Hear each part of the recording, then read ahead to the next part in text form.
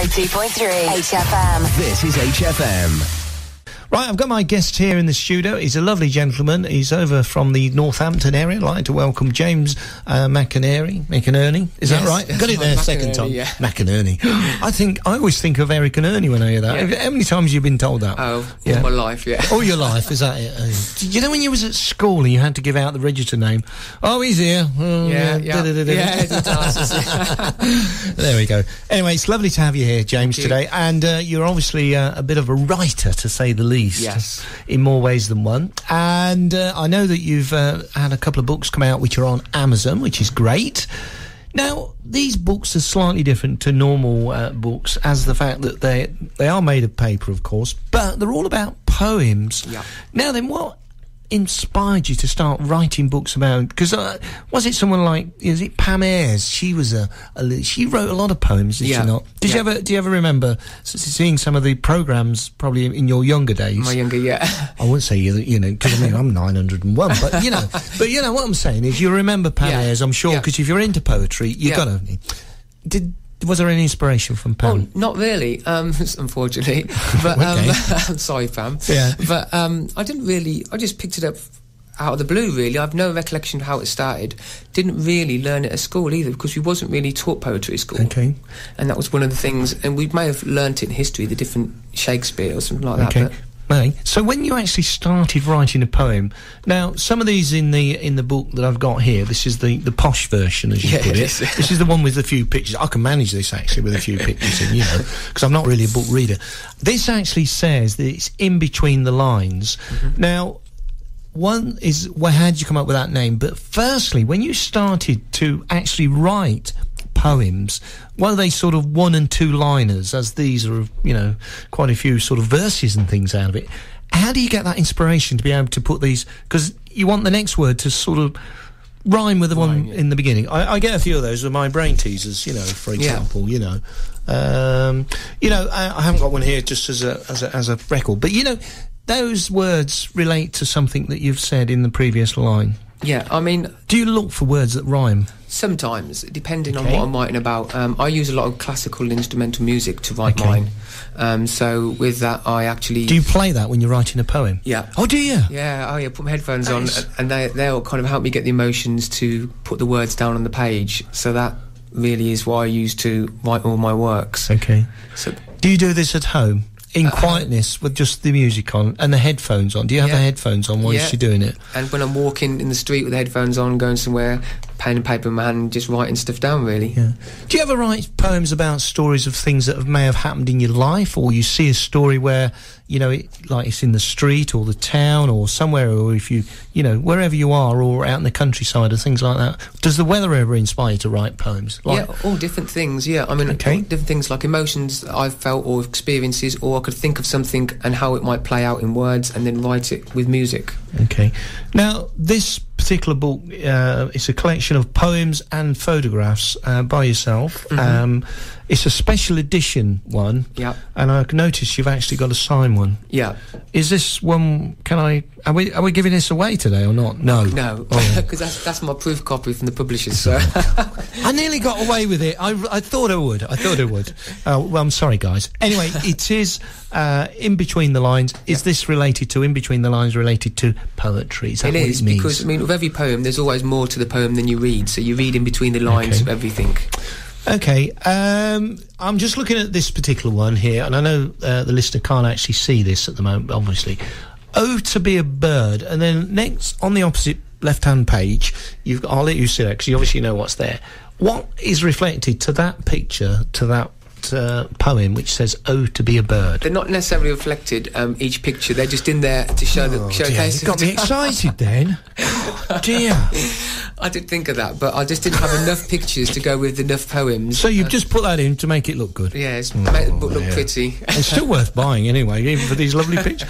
These photographs are you as well? Yeah, they are. Cool, I'm a bit too. You look a bit of a cool dude, didn't that? I tell you, don't you? I love black and white photography, so I love taking photos. Yeah, so a bit of a poser as well as a poem writer. Well, they all rhyme, poem. I bet you've never been told that before, have you? No, never.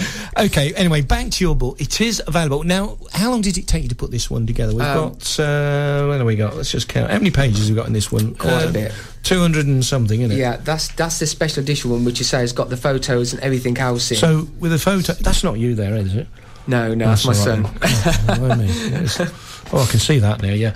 But there's 200-odd pages. This one's got the pictures in it. Yeah. We can't give it away, guys. I'm ever so sorry. I nearly got rid of it. I did. And this is all about different... Every poem in this book has actually got a title to it. Yeah. Now, how many of those are reflected in everyday life, James? All of them. Every single one. Right? Yeah. And there's stuff that I've been through, or other people, I've learned as I've gone along and kind of wrote about it, my emotions and experiences. Can I read this one out? I'm not a Pam Ayres, but I'll read it. Yeah, okay. This is the title to this one. It says, "Do I love thee too much? If your love shall be an anchor to sit upon my heart, then every look upon your face I'm punished from the start." Is that a true story, that one? Yeah, well, I'm not quite sure. Okay. That's good, no comment. Okay. Well, we've got Ava coming in a minute because she's a bit. You come in, Ava. Come on, then. Can you come in for a moment? We've got our works experience lady on here. Okay. And I just want to ask her if she's actually done any poem writing at school, because she could be your assistant. Get you. So I really want to. Now, all these poems here. How long did it actually take you to put this together in a book? Quite. They're from a long, long time. Are these old then? The book's new, but... The book's new, but they're a collection of 1998. Wow. Well, we've got Ava in it. Now, Ava, this book is called In Between the Lines, and it's something to do with poems of everyday life. Do you have... Oh, let's put you on. There we go. That's better. I can hear you now, Mum. Yeah. One of the things about this is that James has put this book together. Mm-hmm. Did you ever get an opportunity? Because James said he didn't do it at school. Do you ever write poetry at school? We don't really write poetry, but we look at plenty of them because we've got to do an exam at the end of the year on poems and things like that, Is it? Are you any good at writing poetry? Because he's looking for an assistant. I think I might be able to get you a job here, I mean, would you like to sort of assist in the next... Are you got another edition of these coming out? I am. There's actually an e-book coming out as well soon. So. I was going to ask you that, yeah.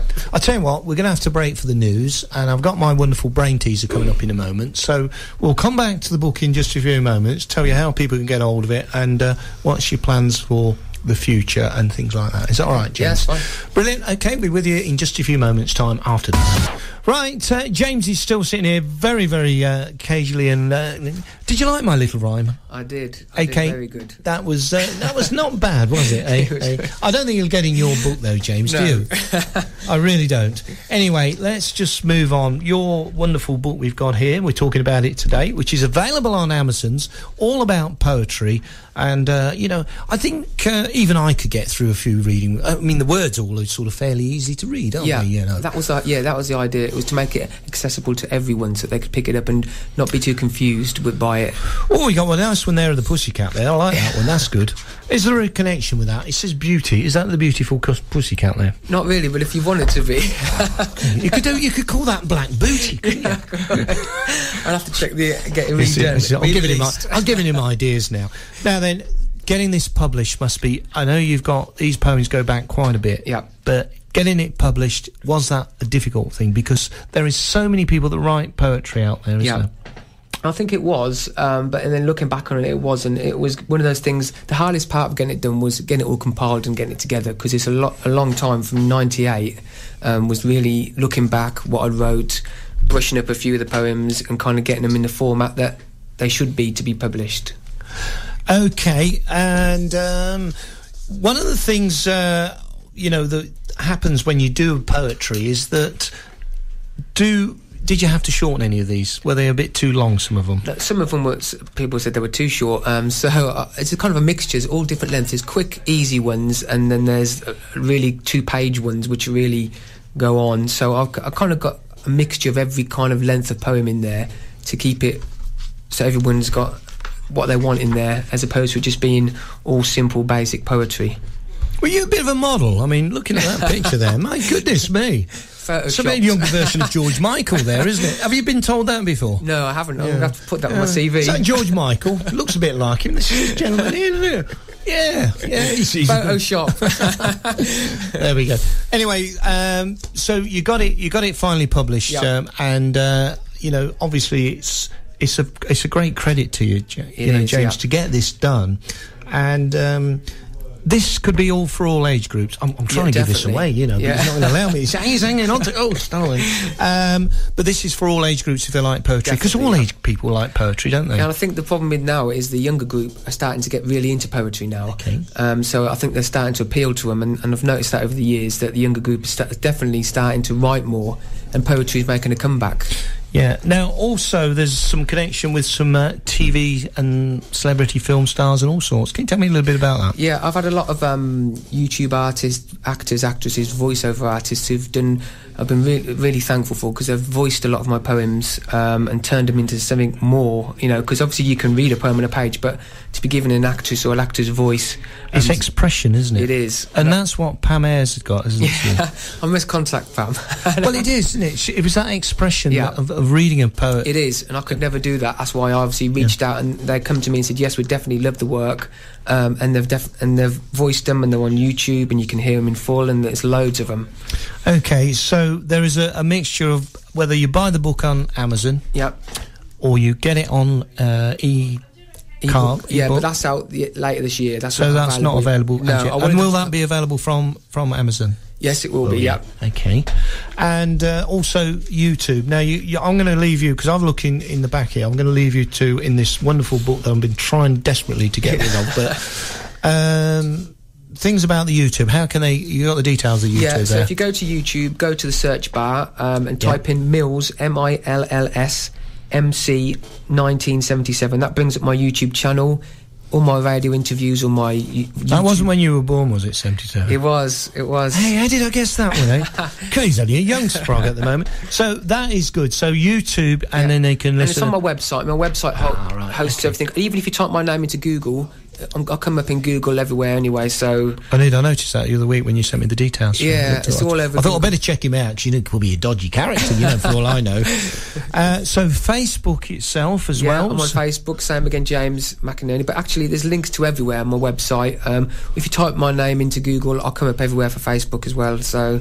Okay. I say I'm all over. So find out all more sort of information on that. How's the book going, selling really well, even both copies, the bit more... And it's overseas people buying it too? Yeah, all different countries, and they're even sending in pictures of them holding the book and sending them in, and they're on the website as well. So it's been so much better than I expected.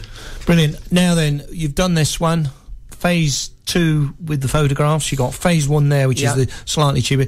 How much is this available on Amazon? That unfortunately is £17. Well, it's still a lot of value, because you've got all the... And that one is the cheaper version. It's only £6, so it's really cheap. I wanted everyone to be able to get it of different... You know, no matter what the price, you could still get all the poems. Just that one's signed, and it's got photography in the... And it will be available on ebook later, because you know the old Kindle there is it's taking on more. Yeah. I don't know what your thoughts are on that, being a bit of an author of books and things like that. Well, this particular book is... How do you feel about books selling for the future? Do you think that that's going to happen because of Kindle and stuff like that? I think that they are going to Kindle. I think that's the way it'll go. But I mean, I wanted a book out because I grew up with books, and I wanted my first book to be a book on your shelf, and not an electronic one. Okay. You must feel very proud. I am. Yeah, it's been a lot of hard work, and it just... Now then, next one. When is that coming up?